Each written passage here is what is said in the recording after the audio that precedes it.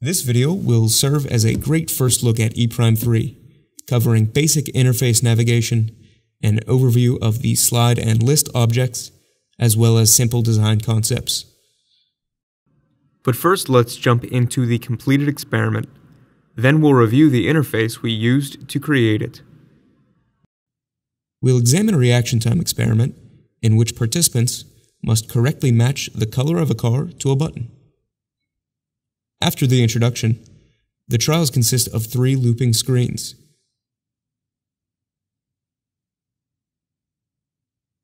There is a fixation point, the main stimulus display, and feedback showing reaction time and accuracy. At random, either a blue or yellow car will be shown. A mouse is used for input, along with 2 buttons, though a keyboard could be used just as easily. When the trials finish, participants are presented with a survey, and then we say goodbye. When the session is complete, the first thing to find is your data.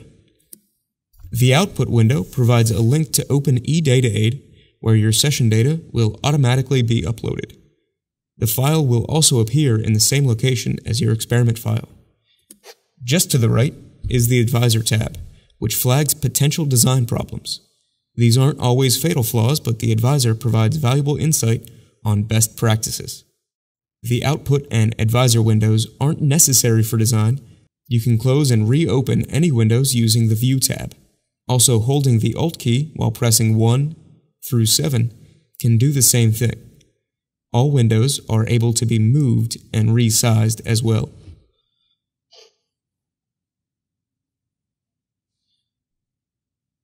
Now an overview of the 3 design windows in e'Prime. First up is the toolbox. The toolbox contains e-objects. Only 5 are needed for this experiment. Procedure and list objects are used for organization. Slide, feedback, and text objects will appear to participants. Click and drag an object onto a timeline to begin building. To the right is the Experiment Explorer. Objects can be added directly to this window. This window provides a view of your full experiment. The dotted line shows which objects are related to each other. The trial list branches off, creating its own procedure with its own display objects. Double-click on any object to open it in the workspace. Open now in the workspace is the session proc, a procedure object. Every new experiment starts with a blank session proc. Objects which only need to appear once, like instructions, should be placed here. The trial list object creates a new procedure. The trial list sets the trial proc to loop 6 times, 3 samples for both the blue car and the yellow car. The trial list settings only affect objects on the trial proc. Layout can be further customized by clicking and dragging windows to any area. Explore the layout, and when designing, I like to maximize the size of the workspace as much as possible.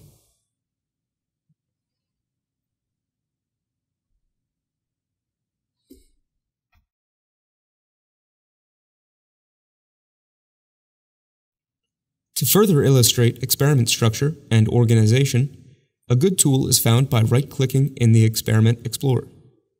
Activate the Allow Collapsing option. This helps visualize object relationships. The session proc includes all objects.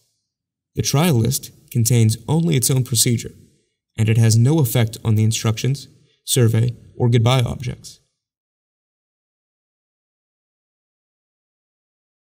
Remember to save when a change is made, as there is no autosave.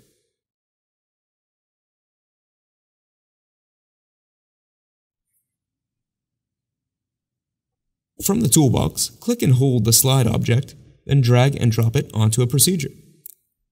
Slide objects display any combination of text, images, video, or audio.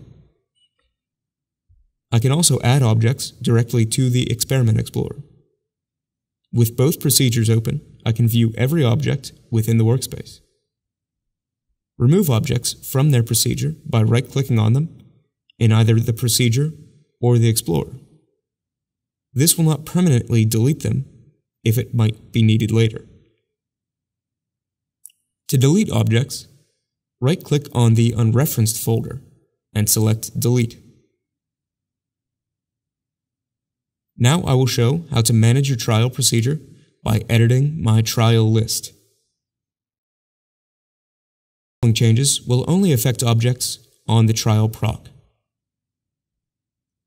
Going into the trial list will allow modification of the trial proc and all objects on that procedure. The first property to determine is sample size.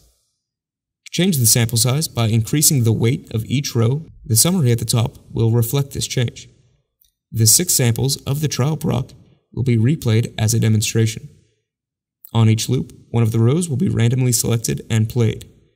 When row 1 plays with the blue car, the correct answer will always be set to button 1. The yellow car then is tied to button 2 as the correct answer.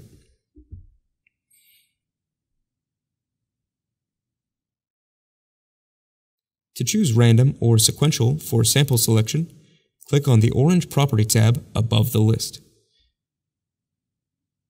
Opening the Stimulus Slide object shows how attributes are used to display multiple media files and determine correct answers. Open both the slide and list objects at once to see how they work together. Introducing the slide object, the first element to note is the sidebar containing sub-objects. Click to select one, then click again on your slide to place the sub-object. You can select your active sub-objects from the drop-down menu and change their properties here. Looking under the file name, enter the attribute stimulus surrounded by brackets. This instructs E' to pull the content located in the stimulus column. This button opens my experiment folder and only shows compatible media files. The file name in the experiment folder must match exactly what is in the list. Next is the Property tab for the entire slide object. The Duration Input tab has several critical properties that must be checked. In the Correct field, enter the attribute determining the correct response. The Devices section allows me to add elements like my buttons or a keyboard to use as input. Always check to see if the duration field is set correctly. This slide is now set to appear for 4,000 milliseconds. The duration of the object can be set to end only when a response is made.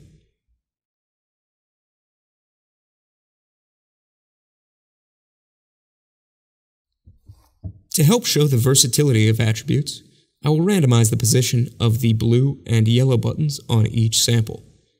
First, create 2 new attributes, one to control the x-axis of button 1, which I give a name that is descriptive of its purpose, and the other to control the x-axis of button 2.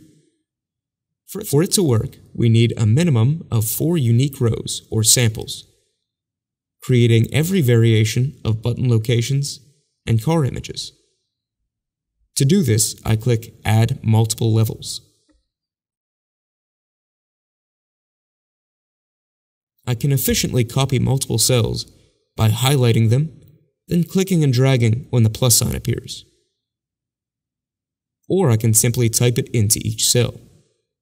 Button 1 and Button 2 are the default button names and can be changed from the button sub-properties.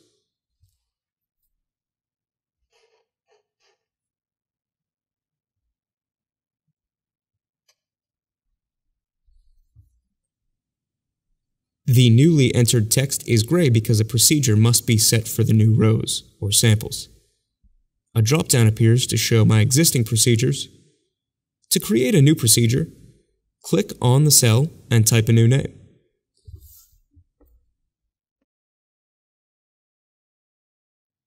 In the attributes controlling the x-axis, I will enter percentages. This is the recommended way to set the position of sub-objects. Using percentages ensures the experiment remains consistent across differently sized displays. 0% would be the left edge of the screen, and 100% the right edge of the screen. I can navigate through the list using the arrows on my keyboard and pressing Enter when I have finished typing in a cell. The size of every cell can also be altered. To input the attributes, I will right-click on my button subobject and enter the subobject property page. If we take a quick glance at the response section, you can see how I knew to enter button 1 as a value in the list. This value can be changed to any name you like. Moving to the Frame tab, I can change the position of the subobject. On the x-axis, input the attribute from the list.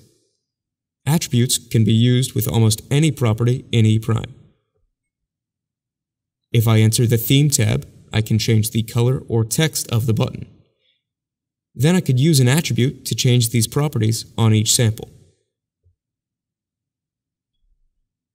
Remember to use brackets to identify text as an attribute. I repeat the process for the second button. To view different ways of using lists, visit our experiment library. It contains dozens of unique experiments free for download. To find this, click Help in the toolbar and select Resources. Also, don't hesitate to reach out to our dedicated support team and speak directly with an experienced E' user. Again, remember to save when changes are made. I can also change how subobjects are layered, moving one on top of another.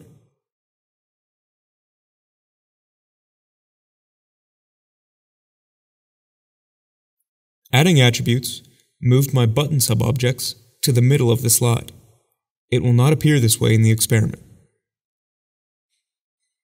If I move the buttons to their original position and check the subobject properties, you can see the x-axis is still set to use the attribute.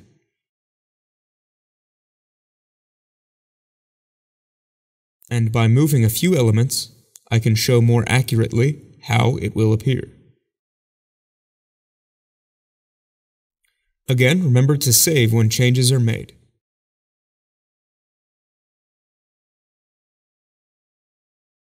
Showing another demonstration, we can see what the updated trial will look like.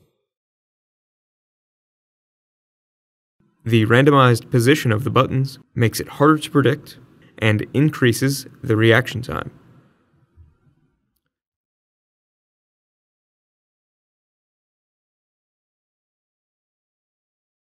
Samples can appear twice in a row. To prevent this, go into the list properties. Set the list to cycle 3 times, and change the weight of each row to 1. This will still give us 12 samples, while preventing the same sample from being played back to back. After testing the experiment, the Output and Advisor tabs automatically appear. Click the link with the EDAT3 extension to open eDataAid. In this application, we are given a wide range of tools to filter and sort data. This is also when easily understood attribute names become important. The EDAT file contains the independent and dependent variables from your experiment session. Data logging settings can be changed in Object Properties. It is recommended that you review your experiment's data output prior to collecting real data to be sure you have everything you need for your analysis. Descriptive statistics can be performed using the Analyze button. To see more E' tutorials, please go to our channel and subscribe. Thanks for watching.